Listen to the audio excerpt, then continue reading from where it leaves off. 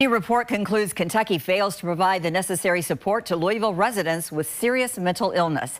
The Department of Justice released the findings of its investigation late this afternoon. It found thousands of people admitted to psychiatric hospitals in Louisville are stripped of basic freedoms. The report details several cases of patients who were repeatedly hospitalized.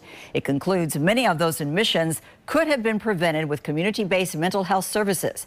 The DOJ warns a lawsuit could be filed if the state does not take steps to comply with the Americans with Disabilities Act.